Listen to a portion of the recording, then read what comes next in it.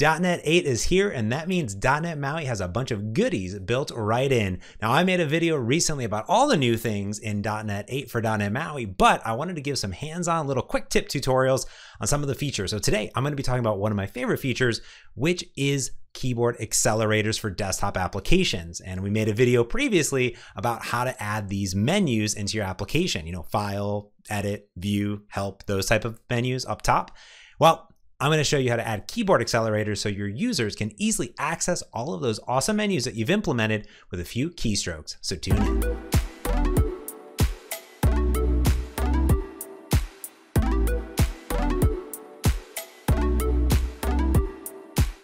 Hey everyone, I'm James, and today we are going to introduce some new features into our .NET MAUI application, specifically for desktop and keyboard accelerators, those little keyboard shortcuts that are so nifty. So let's just go ahead and get right into it. Now, I've already made a video on migrating your existing .NET MAUI apps to .NET 8, and here we've added some new features that were introduced previously, such as this context menu here. So we have this little flyout, we have open, save, save as. Under new, we have a sub flyout menu here. So we have new project, new file, new class, new, all the new stuff, and all these other menus here.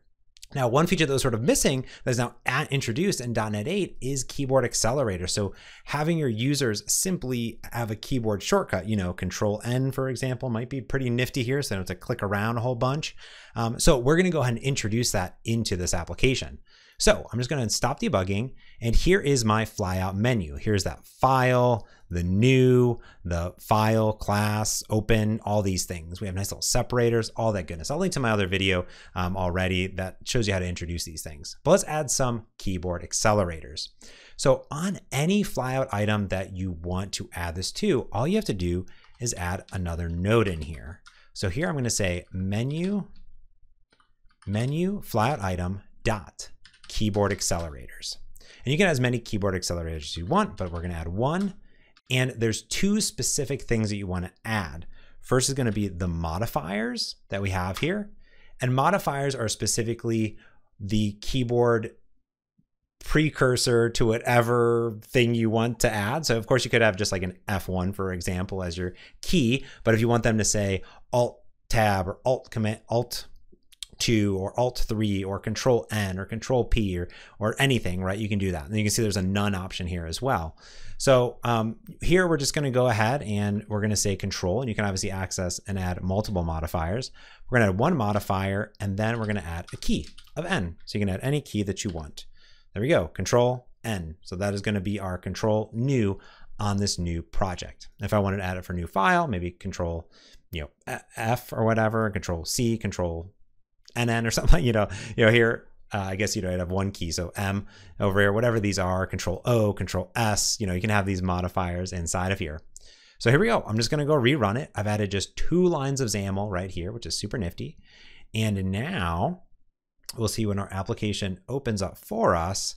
If I zoom in here, we can see that there's automatically the Control N modifier on here for me. So new project Control N. So that's pretty nice. Now, if I just tap on it, it's going to call the menu item clicked, which I had in the code behind. But if I just come in and just do Control N on my keyboard, same exact thing happens, right? So that's really nifty. I'm saving my users multiple key clicks on their mouse, so they can do Control N, boom, and you're totally good to go.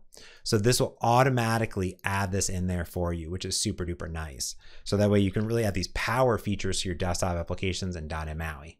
Now I might be saying, James, well, what if I'm not writing it in XAML here? What if I'm creating this in the code behind? Well, no problem. And I always get flack for this sometimes. I'm just going to delete that modifier right there. So we're back to the basics, okay? Now what I'm going to do is I'm going to go into the code behind for this file. Here we go. And in the constructor or wherever you're creating your UI, what you can do is you can go ahead and access it by name. So I have menu item new. So of course you might have created it here, for example. So I'm going to say menu item new dot, and you guessed it, keyboard accelerators. And I'm just going to add one. So here you can add, you can remove, you can do a bunch of stuff. And then I'm just going to say new keyboard accelerator, just like that. And I'm going to add it in. So here I can have the same exact thing. I have modifiers. So I can say, let me just go ahead and add the keyboard modifier Control. And then I can go ahead and say key. And I'm just going to say N, just like that. And now when we run our application one more time, what we're going to see is we're going to get the same exact functionality, but I'm creating it here in the code behind. So whether you want to do it in XAML or you want to create it pragmatically, you're going to be all set and good to go. All right, our application is loading. I'm on this wide screen, so let's put this down. We can see here, Control N again. I'm just going to do Control N, bam, just like that. We are totally good to go.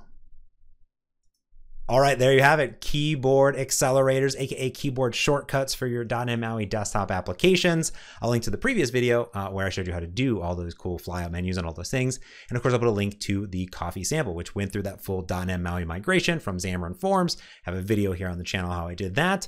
And it's been upgraded now to .NET 8. So you can take a look at the changelog and see all that goodness. All right, that's going to do it for this video. If you like these quick tips in and out, stuff like that, give this a thumbs up. Let me know what else you want to see. Have me cover right here on the channel. I appreciate all of you for subscribing. If you haven't yet, jam that subscribe button so you get up-to-date notifications every single time I put out a video here on my channel.